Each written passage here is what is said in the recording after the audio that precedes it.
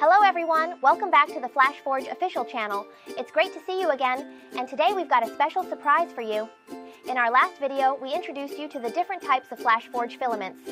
If you don't remember, no worries, just make sure to review it after watching this video, because to show our appreciation for your support, we'll be randomly selecting one lucky viewer from the comments section to receive a free roll of Flashforge filament. All you have to do is answer the question at the end of this video correctly for your chance to win. Now, let's dive into today's topic. We're going to talk about the two most commonly used filaments in 3D printing, which are the basic filaments in our lineup, PLA Basic and PLA Pro. PLA is a fantastic, stable, eco-friendly, and safe 3D printing filament suitable for all major FFF 3D printers. Why is it so great? Because PLA is very beginner-friendly. It's resistant to warping during printing and has excellent layer adhesion. Our PLA filaments are made from high-quality raw materials, and through adjustments to the production process and formulation, we've improved the toughness and printability of the product. Plus, the PLA we use is FDA certified, biodegradable, and meets environmental and safety standards. Our PLA Basic comes in a whopping 27 colors, from basic red, yellow, blue, and green to silver gray and light gold. Whatever your creative needs are, we've got you covered. So, where is PLA commonly used? Due to its excellent surface quality and ease of printing, PLA is widely used for rapid prototyping. It's also great for schools, makerspaces, and art projects, and can be used for a variety of home decorations. What should you keep in mind when printing with PLA? The nozzle temperature should be set between 190 degrees C and 240 degrees C, with the heated bed temperature between 25 degrees C and 60 degrees C.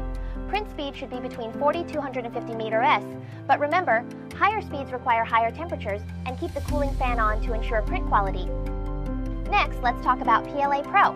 Everything you love about PLA is here, but PLA Pro takes it a step further with enhanced strength and durability, making your printed items even more robust and long-lasting, with a higher heat resistance. PLA Pro also ensures tidy winding, preventing filament tangling, and allows for smoother feeding during printing. We offer PLA Pro in 25 colors, including black, white, red, yellow, pink, gray, blue, purple, and the same color as Hermes Orange, tangerine. Interested? Take one home and compare for yourself.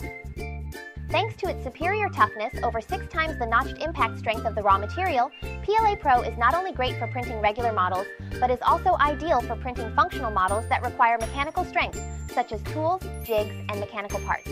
Its high strength and heat resistance make it a perfect choice for engineering and design fields where high precision and durability are needed.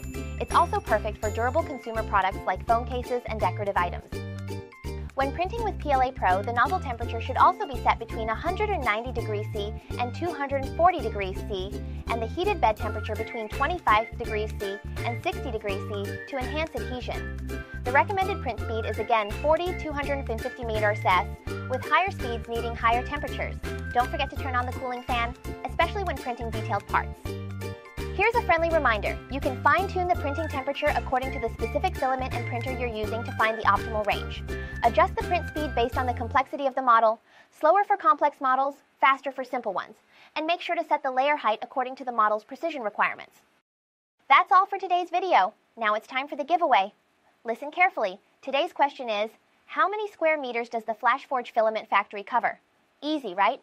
If you don't know, you can find the answer in our previous video. Write your answer in the comments below for a chance to win a free roll of filament, and don't forget to like and subscribe. We'll announce the correct answer and the winner in the next video. Thank you all for watching, and I hope today's information was helpful. If you have any questions, feel free to leave them in the comments. See you next time.